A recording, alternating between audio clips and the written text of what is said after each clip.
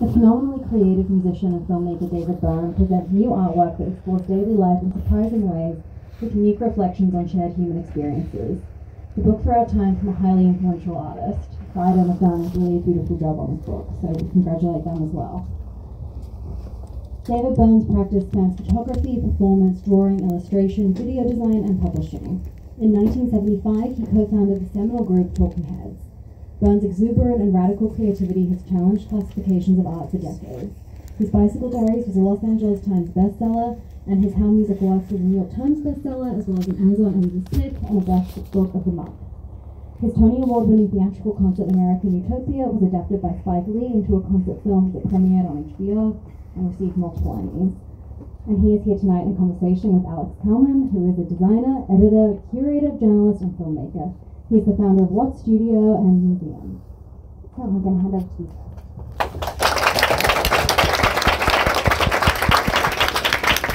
What happens now? We have a conversation? Yeah, we have 40 minutes to fill. Okay. Well, we're here because we made a book, which is this book. And you know that it's a book, right? Because there's a front cover and a back cover, and it's filled with pages. So, in my world, that's a book. In your world, that's a book, David? Yeah, it is, yeah. Okay, so far, so good. We agree on that. Mm-hmm. This book is made of drawings that you were doing during the pandemic. Did I show you some of these drawings or something? How did Alex, as I recall, Alex saw some of these drawings, asked to see more, and then kind of surprised, said, here's what a book might look like. And I thought, this looks really good. But how did you know about these drawings? Well, I think actually the first thing you said was, the first version I showed you, you said, I'm not sure about that. That's okay. But I'm happy that you blocked that out of your memory. It makes me seem more impressive. Yeah, it turned into a story of how wonderful. Yeah, it's exactly, don't change a thing. I saw the drawings because I had gotten a hold of a copy of your house keys, and one day I went to your house.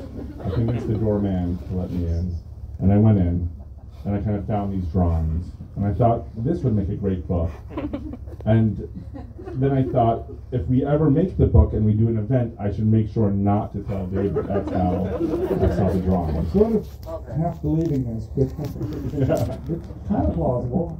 It's plausible, but that's not how it happened. Yeah, what happened was, I wrote to you and said, we had made a book of the drawings, Maira's drawings from the curtain from your show American Utopia, and lyrics and text from the show. And it was fun to make, and I think we liked the book. And I wrote to you saying, perhaps it would be nice to make a book. Do you have any thoughts? And it was during the pandemic, so I think that for me, the kind of searching for something meaningful and interesting to work on as a way of kind of grounding myself. And thinking about what are the possibilities. And you said, well, I've been working on these drawings, and here's a link to a folder. Did I send, I often attach drawings or photographs to emails that I send to people just as a way of, I don't know, lightening things up and adding another layer of something. And had I done that, or? I received emails from you with kind of unrelated images that are fantastic. That there's a kind of a conversation happening, and then there's an image that has nothing to do with anything, but kind of in that it has everything to do with everything. And so they're great, but no, you didn't do that. So somehow the drawings. Yeah, somehow the drawings made their way to me, not through breaking an entry. Good. Okay. I don't. Is that comforting? Yeah, but a little bit. You buy it? But I sort of buy it, but I buy it at breaking an entry too. I'm not sure if I said it or you said it, but we came to an agreement that the drawings sort of fall into categories. Yeah, we said it would be nice if we're going to make a book to find a way for the drawings to tell a story. Mm-hmm. I agreed that I would write passages, the text or prose things in between the chapters, if you want to call them chapters, and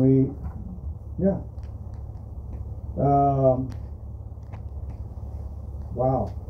And then, I seem to recall there wasn't a lot of haggling between us. It was kind of, once we got to that, it was kind of like, oh, I think we need some more drawings in this section. Yeah. Let me see if I have some more, or I'll do some more. Yeah. We don't have enough in that chapter. Well, there wasn't a lot of haggling between us in the process. There was a lot of haggling for me internally in the process of just how to, what is the logic of these, what is the logic of the kind of flow or order of these drawings? And they could be random, or they could seem random, or we could try to kind of tell this story. So, but it was a lot of fun for me to kind of lay out all the drawings on the floor and arrange them and rearrange them until kind of something started to feel like there was a story. And I was trying to do, some of the heavy lifting. Mm-hmm. And then, but yeah, once we found it, it was there. Yeah. I realized after I'd done a certain number of these drawings, which I was doing for a kind of web magazine that I have called Reason to Be Cheerful, for a project that my colleagues there were doing, and they wanted, for this one project, they wanted little illustrations. So I said, oh, I'll do them. I'll do you some dingbats. And I'll make you a library of dingbats, and you can just draw from those. They don't have to have anything specific to do with I'm not going to illustrate every story, but you can kind of use those and sprinkle those around. So once I got going, it was, I just started drawing a few of them at least every day. And I realized after a while, looking at them, after I'd accumulated a number, I realized, oh, these are about COVID. These are about being locked down, not being denied access to friends and family, and that we can't go out and socialize, and all the things that we all went through, except for people in New Zealand. Yeah, and I didn't know that when I started drawing them, but I realized, in retrospect, this is what this is. And Alex and I realized, oh, and they fall into categories. There's quite a number of drawings about body issues. And I realized, looking at them, I realized, oh yeah, well, we've just gone through 2 years of our bodies holding us captive. That our bodies have, due to the pandemic, whatever the other part of ourselves has been kind of held at home by our bodies. And so we naturally have issues about that, whether it might be like, what's my body about? How many eyeballs can I have? And why do we, all sorts of things, dysmorphia, whatever, yes, all sorts of feelings about that. And so that became obvious. And then in the various chapters, Indeed. Fell into line eventually. Yeah. In the book, you talk about drawing, in the intro to the book, you talk about drawing these during the pandemic and during lockdown. And this idea that we are assessing our priorities. Reassessing our priorities. Do you remember that? Yes, as we were. There were, I felt, and it's been written about a million times, that all these things happened during the pandemic. These things that were kind of had the lid on them all just came out. Black Lives Matter, people feeling like, I don't really love my job. Why do I need to keep doing this? All that stuff kept happening, and people talking about things that they've been kind of thinking about but haven't talked about, and yeah. So it was kind of a major thing where people were reassessing all sorts of aspects of their lives, not just, oh, why can't I go out to a music club? And among the people reassessing, were you reassessing? Oh yeah. I mean, I think a lot of us thought, what really matters to me now? Am I going to kind of just go on and do things the way I always did? I think not. I think everybody, to some extent, felt like, no, I'm going to ask myself some questions about the rest of my life and think about, what is it that really matters to me? That puts a lot of weight on this little book of drawings, but it's kind of in there. Yeah, I mean, it's a little book and it's a big book at the same time, and it's deceptive in that way, which I think is wonderful. That you can be serious without being didactic and without being heavy-handed and without going on forever. Are there things that you've reassessed for yourself about what really matters to you? Wow. Oh, you know what? Sorry. Yeah, I was going to say, if you want a way out of that question, without answering it. It's getting too, we're getting too far into the therapist's office. You can say, okay, the session's over. I was going to hand you a piece of paper in the very beginning of this and say, if there's any questions you don't want me to ask you, write them down on this piece of paper so they don't know, and I know not to ask. But in the excitement of the moment, it's too late for that now. Yeah, so here we are. Wow. It'll come to me. I think there's a lot of things that now like a lot of us, I think, we've kind of incorporated it into our lives, things that we think, should I do this? Should I do this? And we go, nah, I really don't like that. I don't think I'm going to do that anymore. And I'm not going to waste my life doing things I don't want to do. We don't all have that luxury. Probably none of us have that luxury, but we kind of think about it now. Do you think that your thoughts about time have changed? Or what are your thoughts on time? Do you think about time? Do you have feelings about time?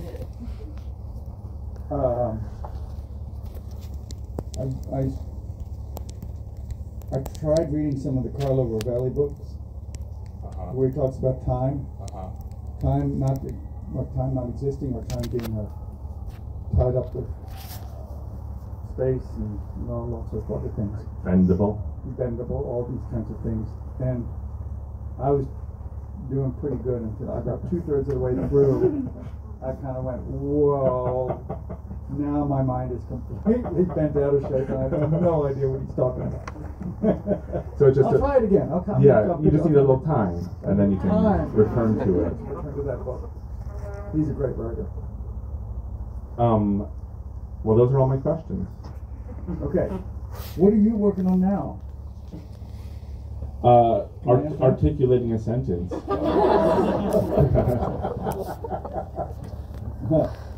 Some book projects, some exhibition projects, some film stuff. A mix of things. Alex has a wonderful, is a co-creator, should I say, of a wonderful museum downtown. Not as far downtown as this. It's called Museum, with an extra M at the beginning and the end. It's maybe the smallest museum in the world. It's in an elevator shaft in Portland Alley, and they have shows that more than sometimes 4 shows running simultaneously in the elevator shaft. No surprise, the objects in the shows are not that big. But it's really good. I recommend. It's not reopened yet, but when it does, it's really an amazing thing. Thank you. I have a question for you. What do you think of the concept advertising should be illegal? I wondered about that the other day. I think more and more we're aware that advertising is basically a form of manipulation. It's trying to get us to part with money and buy something, in many cases something we don't actually need. So in that sense, it's an insidious force. In the other sense, if you look at it the other way, it's telling you, if you want washing up powder, if you want milk, this is where you get it. But most of the time we know, if you want milk, you go to the grocery store. And it doesn't, I don't know about most of you, but I'm not that picky about what brand I get. Yeah. Wow. Yeah, so much money is spent on advertising too. It's Google and Facebook and all that, YouTube and everything. I mean, the amount of money that is generated pretty much entirely by 90% of the money in Twitter is all advertising money. You just go, that's a lot of money. That's a lot of money trying to get us to do things or buy things or convince us of stuff. Yes, somebody told me that, and this needs to be fact checked, but that if you're in a city, the visual landscape of the eye level space, kind of where your eyes are at and where you're standing, 70% is taken up with visual information that is trying to kind of get your attention, and a lot of it being advertising. Do you ever feel kind of overwhelmed by the amount of information or noise or visual? Yeah. Sometimes if I'm traveling, occasionally I have the opportunity to travel, and you're at some place where there isn't advertising everywhere, non-stop barrage, and then you come back and you realize, whoa, this is really overwhelming. Right. That said, there are certain aspects of that world that I find kind of perversely enjoyable. Some years ago, I discovered the world of these things. I don't know if they even exist anymore, called industrials, which is these kind of theatrical events. Now we're all familiar with like the Apple events or these big presentations of that. These are events that companies hold for all their own salespeople and employees and everything like that, and they would do these incredible productions, like General Motors or whatever, all these different companies. They would write a whole musical. They would hire great lyricists and composers and do these full-on productions about the latest line of cars or whatever, the Betty Crocker or whatever it might be. I thought, this is this invisible art form. Obviously it's trying to sell something, but it's kind of amazing that here's this creative art form that's kind of invisible to most of us. I don't know where that's going there. It's okay. I don't know where I'm not leading us. Back to the book a little bit and to the act of drawing. Does drawing help you cope with this thing called life that you're living? Yeah, a lot. Oh yeah, a lot. As I said, I had no idea that I was self-analyzing or doing whatever it might be when I was doing these drawings, but obviously they just poured out. And after a while I realized, I got some issues here, and it's all coming out, and there they are, and thank goodness some of them are funny.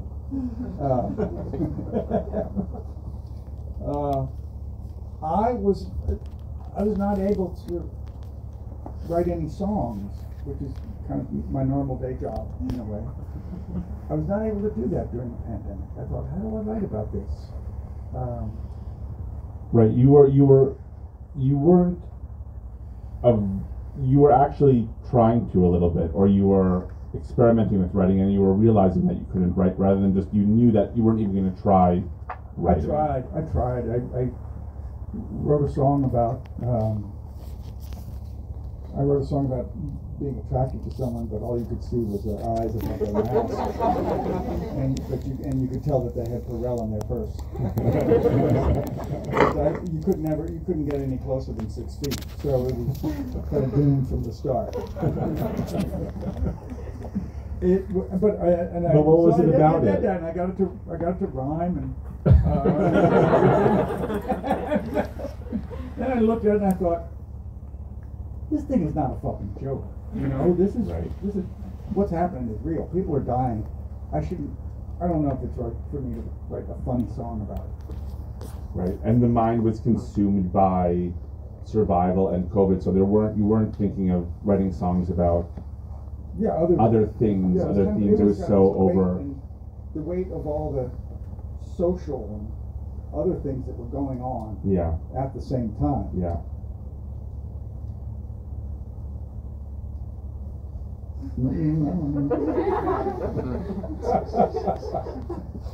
Did you draw we all kind of draw as children, but was art something that was in your home as a child? Was it part of the household? Did your parents have a relationship to art? My parents, yes, a little bit. I remember there was a kind of reproduction of a Cubist Picasso thing that was hanging in the house, and it was kind of like, wait a minute, what's this stuff here? There's musicians in there, right? There's somebody playing like a oboe and somebody with a guitar, really? And it was kind of like a puzzle to try and figure out. At least at that age, that's how I took it. What age was that around? Maybe 8 or something. A child. My father, who was an engineer, electronics, but he was also a painter who kind of painted kind of in the style of Matisse or something like that. Really, I thought, wow, he does this other stuff. He did funny things too. If he found a frame, he would saw off part of the picture to fit the frame. If you found just even a at frame that lying age, I around. thought, there's something backwards. That's the engineer in him. Yes, the engineer. That's the making it fit, making it work. Problem solving. Right. Saw off part of the picture. Do you think it mattered to him what part of the picture it was, or just as long as it fit? I should hope so. Yeah. I should hope so. I mean, sometimes we do pictures of me and my sister, and I thought, please don't chop, please don't cut me out of the picture. Yes. I don't know about you, but yes. And then, as a high school student, yes, I started drawing a lot. I do cartoons, and I'm old enough that I wanted to draw psychedelic things. So I would just I was not doing drugs, but I would just be in the basement with paints and draw these mandala shapes and all these colors.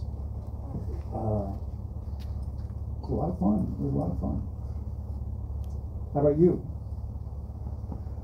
Art was in the home for me. Mm-hmm. My mother was an artist and my father was a designer, so there was always this that was part of the vocabulary of, rather than having a conversation after dinner of how was your day and what did you learn in school, and we kind of avoided all of that and it would just be, okay, time to make a book or time to kind of make something together. Wow. So that was liberating and, Mhm. and wonderful, and never having to kind of explain. Well, I had to explain myself sometimes, but yeah.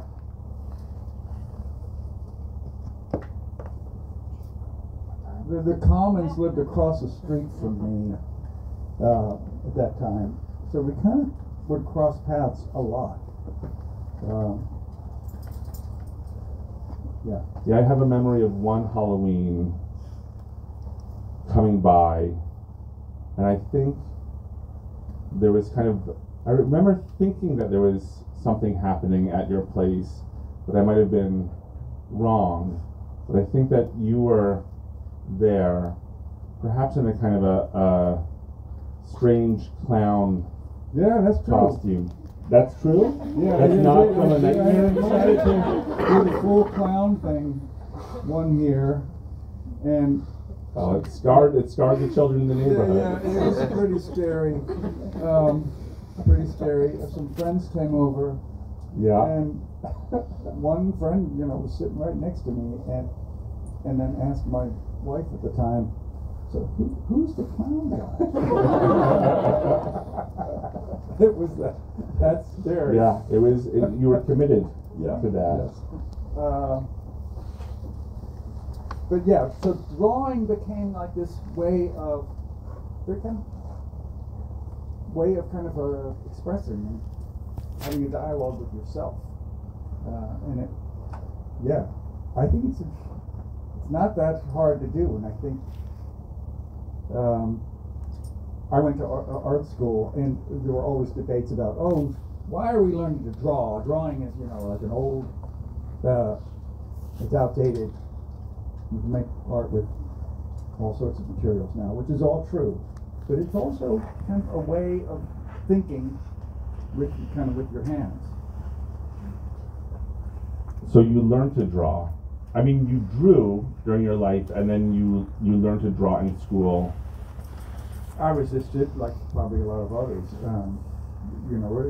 The art school I went to had life drawing class and drawings, bowls of fruit and all that kind of stuff. And I just said, what does this have to do with my life? Really?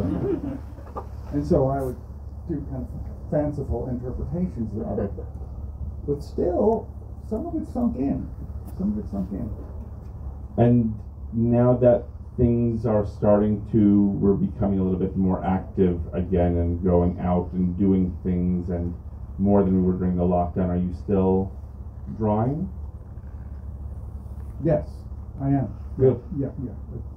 I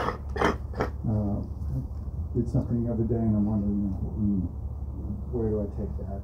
What do I do with it? Right. Do you know what time it is? 7:30. It's 7:30. It says here. Is that right? Yeah. Yes. Should we open it up? We can do questions. Yeah. Yes. Yeah. My question is, this book is very much about people being apart, and your show American Utopia is very much about people coming together. So I'm wondering if making these drawings and making this book kind of affected the way you thought about coming together and bringing your show American Utopia back to the stage kind of after the lockdown. Yes. So before the pandemic, I was doing a show on Broadway. There was an extension of a tour, and part of the show I did these little talking segments, and as part of the talking segments, it was kind of about how we relate to one another as people, and how, I say it at the end, that who we are, our identities, is partly in ourselves, but it's also partly in how it's made by all our relationships and connections with all the people around us. We're not isolated as things. And then the pandemic hit, and boom, we kind of were isolated. And so that was a thing that to deal with. And when we came back on Broadway, I kind of felt like I gotta acknowledge this. I gotta acknowledge a little bit of what happened and what that felt like, and what being connected with people actually means. I'm someone who at a younger age was very socially awkward, and gradually, little by little, became more and more comfortable talking with people in a kind of intimate setting. I never had a problem performing because that felt like an artificial construct, but actually, like sitting at, say, a dinner table and talking with people, that was tough. But gradually that kind of changed, and so I kind of had a little perspective on what that meant and what it means to people. That was a long answer to your one question. More questions? Yes?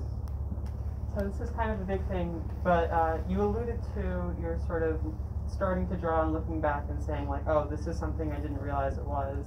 And so both across the pandemic and sort of across your entire creative span, how have you found that relationship to the creation of art changing for yourself? Can you say your relationship to creating art, essentially, how has that changed? Oh, how has that changed? I don't know if it's changed, but having done for my whole life, I start to realize, oh, this is what I'm doing. You don't have to know what you're doing when you start.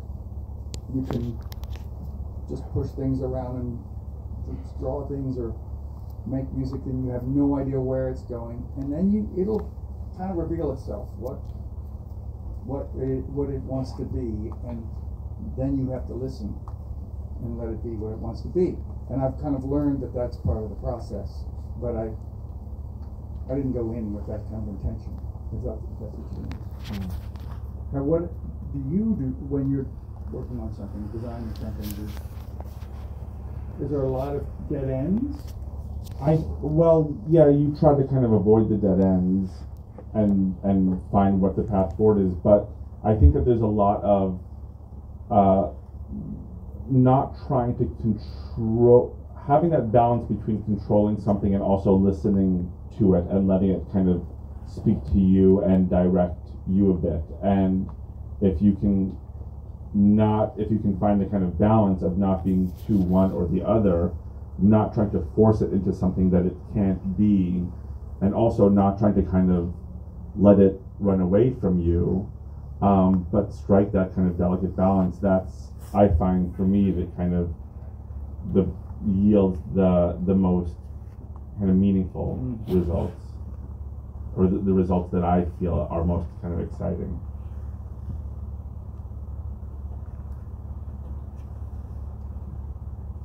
Yes.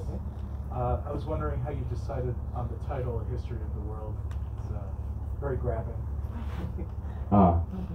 Well, Alex came up with it.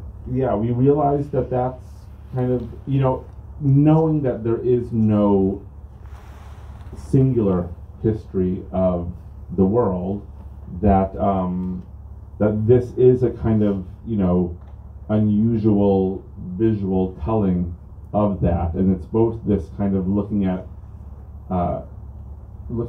ourselves through time and through kind of processing something, as well as a very simple literal, we're gonna start in these drawings that are kind of craggier and more in the natural landscape and kind of more of an explosion of a moment and the emergence of things, and then move through time until we're kind of in this more modern era, and then things get a little bit strange and wayward and kind of start to go a little bit bonkers, and then we kind of come out with some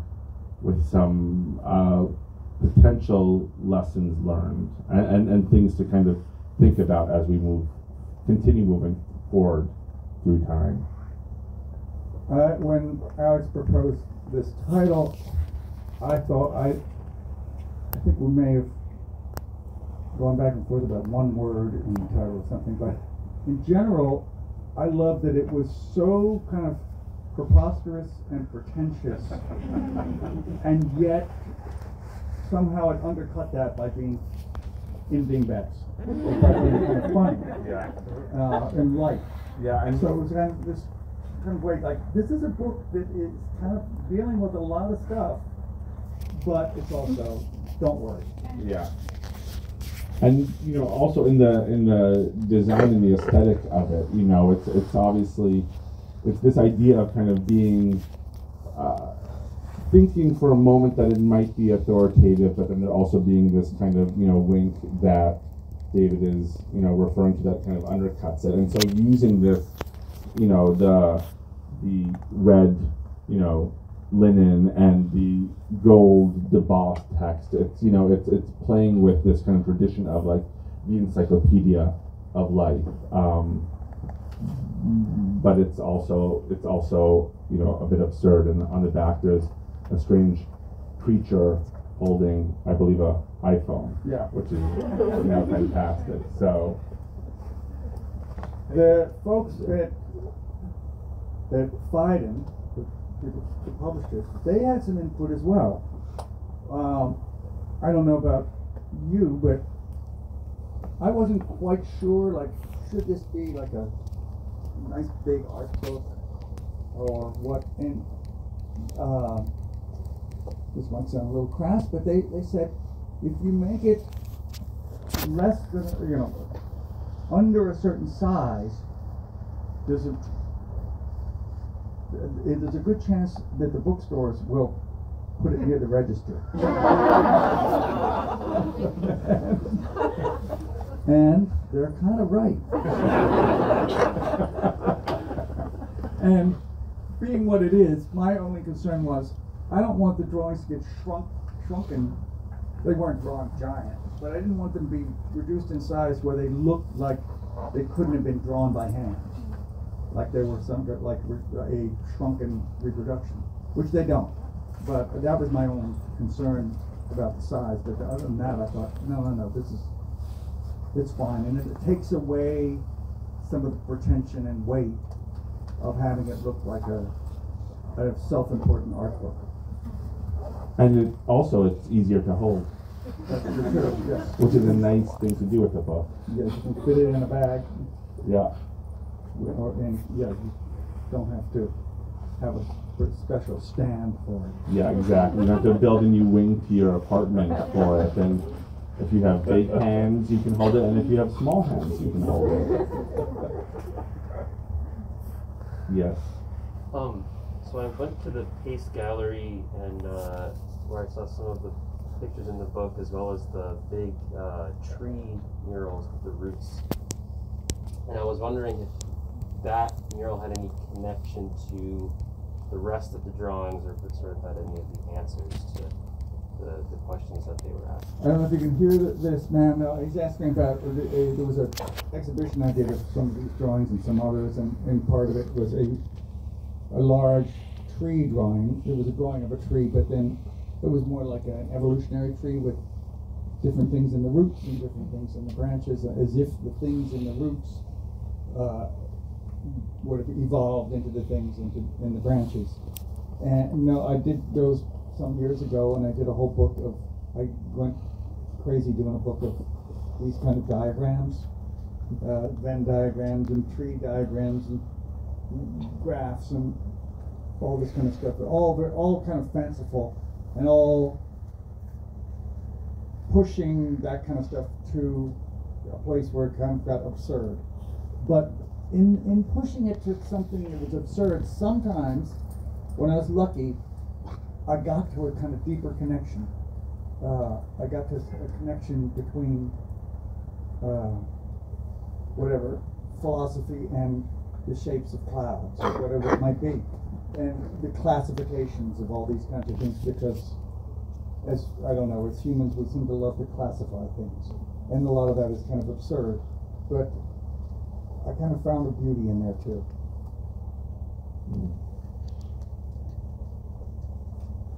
Yes.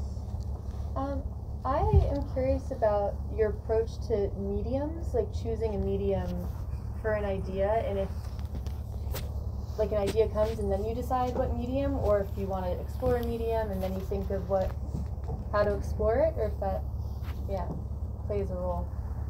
I mean, for me, I think that the idea pretty quickly kind of indicates what medium it wants to be. And of course, you can kind of say, well, what if it was a this, or what if it was a that? Or this is something that you should sit down with, and time needs to go on, and you need to absorb it over time, and it's a film.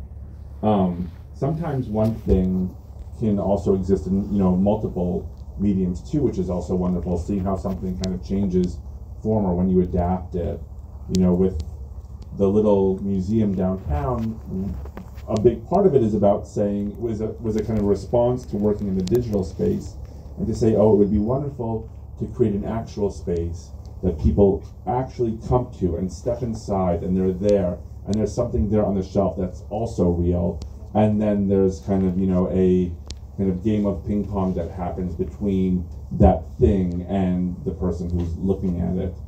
But then we've also been adapting those stories, those kind of collections, into visual stories for newspapers, and so then you're kind of moving it into the 2D space. And so I think that there's something wonderful about saying, what happens when you take an idea and kind of translate it into different mediums, and you learn a lot that way too, of kind of what you love about a certain medium, or what the shortcoming is of another medium. But so for me, I think, unless there's kind of that translatory process, the medium and the idea kind of come together. It's not so much, I think, a chicken and egg. I think one of the things that got bashed into my head when I was at art school was that the medium had to be true to whatever it is you were saying, or whatever it is you were trying to express. Of course, you can kind of stretch that quite a bit. But one of the nice things about a little book of drawings is the cumulative effect. It's one thing, like if somebody, God bless the art gallery, that they had this show and sold some things, but then somebody's going to have one drawing at home. But I think you get a really different effect from looking through, 100 some. It's like in a book of photographs, you have this cumulative effect of looking through lots of them. I know from like Kafka short stories, some of them are just like a page and a half long, but you read through about a dozen of them, and it starts to really have a bigger effect. And then there's also always the notion of what can you, which I think you're kind of speaking to a little bit, what can you do in this medium that you can't do in any other medium? So like, why isn't this another medium? And how are you embracing this medium and doing something with it that can only be done in this particular medium? It's almost time, but yeah. Do you guys have a favorite drawing from the book?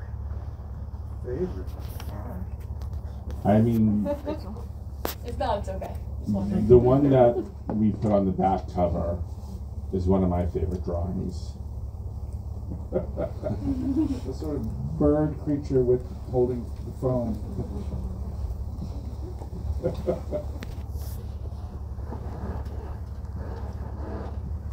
Are there any other questions before we have to wrap it up? Okay. Oh, yes. So earlier, you guys mentioned that with the pandemic, there are also some social movements going on, such as Black Lives Matter, that were obviously being acknowledged and on the rise after a long period of stall. I was wondering if, for you both, how that type of acknowledgement to that movement changed the way you perceive art as well as the way you create art with others. It's certainly, before the pandemic, and before the marches and everything, I had already decided that I wasn't sure about art being a kind of a force for changing people's minds, but I felt like it had to reflect the world we live in. And I changed the kind of my performance, my concert, and all these kinds of things, and I thought, I need to acknowledge the world we live in, for better or worse, and not pretend like, oh, when you come to the show, you're stepping away from the world. You're still in the world. It's entertaining and everybody feels great, but I want to still remind people we're living in this world. And some of that makes its way into the book.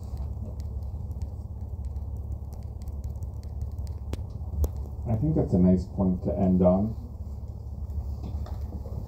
Okay. Thank you all.